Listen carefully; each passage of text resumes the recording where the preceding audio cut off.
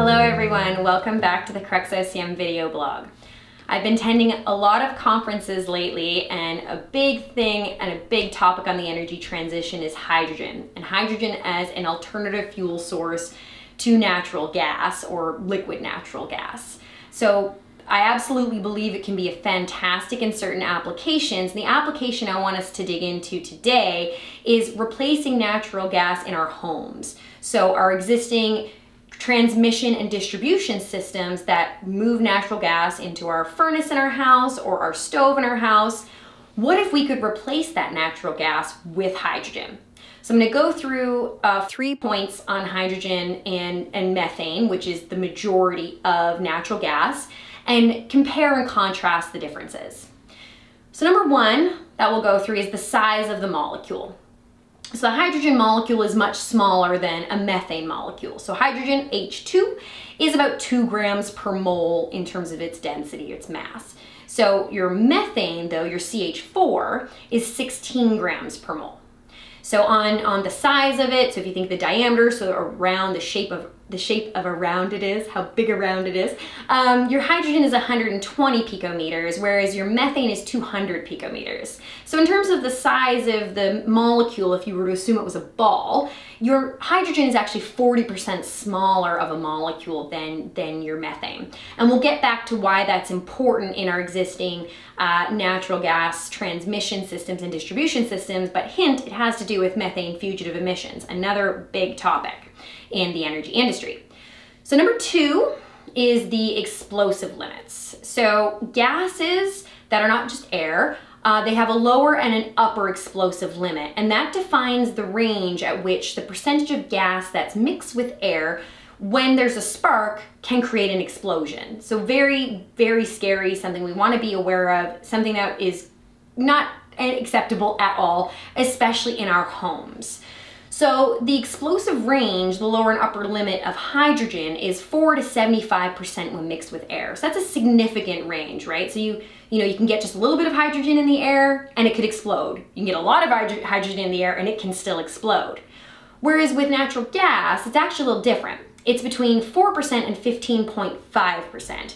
So it's a smaller range. So once you get so much natural gas into the air, it actually can't explode. However, then there's other potential issues with not enough oxygen in the air for humans. There's definitely other safety issues, but a difference in terms of how explosive these different gases are. So if you think hydrogen, if we look into the past, the Hindenburg blimp, right? Very unfortunate, but that's hydrogen. That's what happens in gas form. The big reason why folks are so interested in hydrogen as an alternative energy to natural gas is when you burn hydrogen, you do not get CO2 emissions.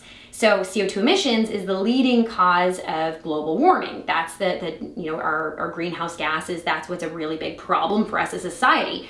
So switching to hydrogen sounds so appealing and like it could be such a silver bullet because once burned, it doesn't create any CO2, whereas of course your methane does.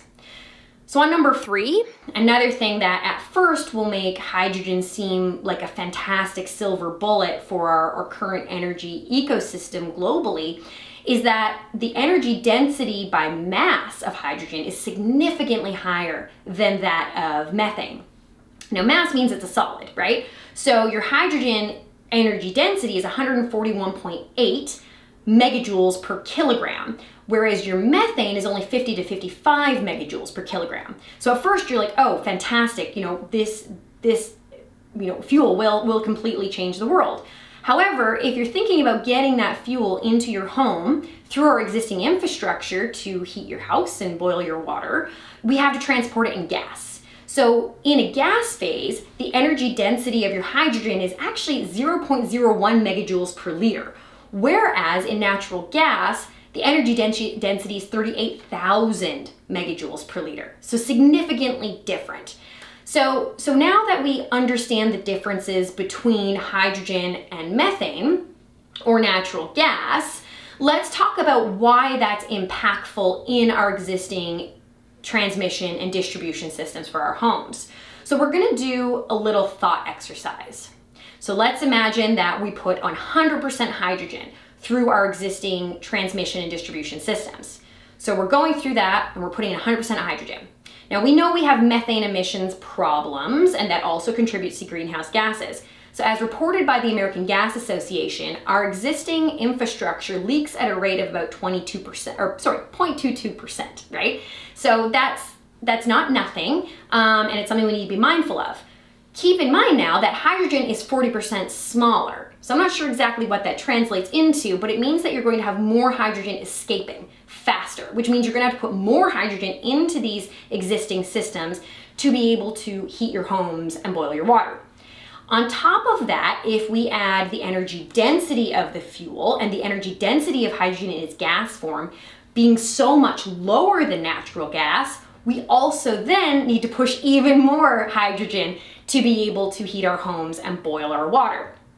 So again, let's imagine that it's 100% hydrogen pumping into our homes, and we know that it's so tiny that it squeezes through every nook and cranny.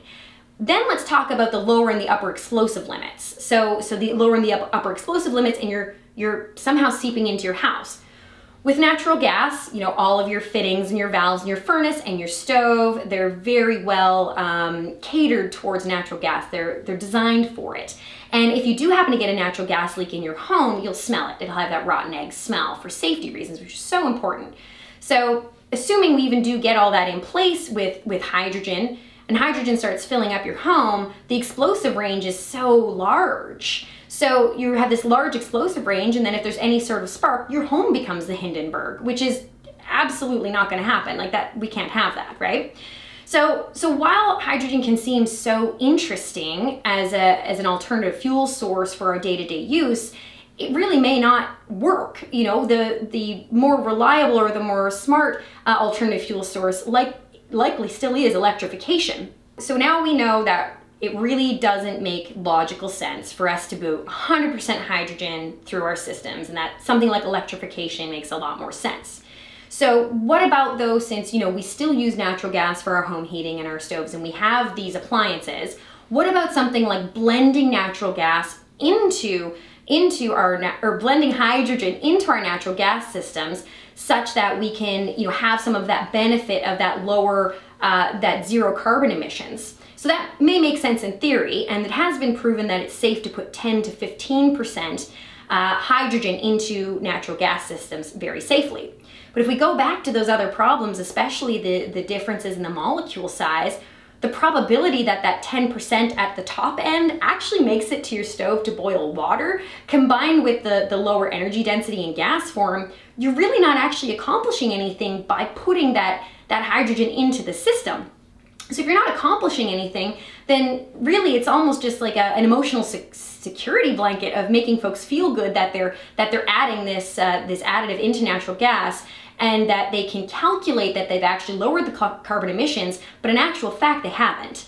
And that's not okay, because you're investing in that equipment to put that hydrogen in. And that hydrogen has to come from somewhere, and maybe it's generating carbon dioxide somewhere else in the value chain to create that carbon, especially if it's blue or gray hydrogen. We'll get into that another time. So the complexities of hydrogen, and I know that it's a very hot topic in many conferences right now, and so yes, it is going to have some fantastic applications in many parts of the energy value chain. However, when it comes to our existing natural gas transmission and distribution systems, I'm really not seeing it right now. But what I am seeing is other ways that we can use our existing distribution and transmission systems as efficiently as possible, so that we can increase the utilization of our oil and gas for now until we do get to 100% electrification and renewables. So that's, you know, what we do here at Crux. You know, automating control rooms to increase the efficiency and safety for control room operators and increase the utilization of our existing assets. And let's not forget, of course, that efficiency is green. Okay.